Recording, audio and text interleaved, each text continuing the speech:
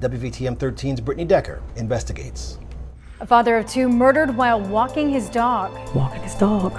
Walking the dog. Neighbors witnessed the killer's car drive away. We know that someone knows what happened here. Many questions, few answers. A family pleading justice for Jack Bolden.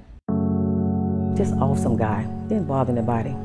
Always loved to help. Jack Bolden was a hard-working man, a 9-year employee for Birmingham City Works, and a devoted family guy. He and his wife basically grew up together. He was with his wife since he was like 15 years old. A long time. And they had 2 beautiful daughters. He loved those girls. Oh man, he was a great father. Take them to the park, first day of school, PTA meetings.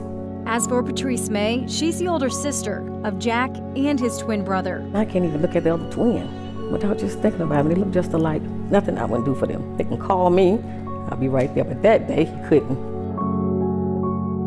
That day, October 11th, 2018, around 5 p.m., still in the light of day in the Forestdale neighborhood. The victim had just left his residence and he was walking his dog, and when he reached this driveway here, a white car pulled up, 4-door sedan with dark tinted windows pulled up and rolled down the window, and someone in that vehicle shot at Mr. Bolden, and he fell dead. Do you know if they spoke beforehand, before they fired the shots? Don't know if they spoke beforehand. I just know that the witnesses say that the car pulled up and that's when they heard the shot. And then he went down that way and he pulled in that second driveway? Correct. And turned left? Turned left, headed towards Daniel Payne Drive. We'll start a conversation talking about him and end up in tears. Just miss him. Without justice, the family struggles to move forward. Jack's oldest daughter starting high school this year without her dad. Look at that. And look how the girls are looking at their dad.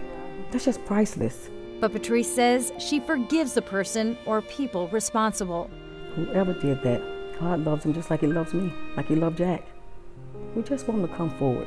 Well, if anybody know anything, just say, because it's a family member, and it could be theirs. Like I said, I forgive him. Now we're looking for answers in the case to find justice for Jack, a 34-year-old man so loved by his family and community. Detectives say they don't think the shooting was random, possibly someone associated with him. If you do have any information on this case, please call the Jefferson County Sheriff's Office.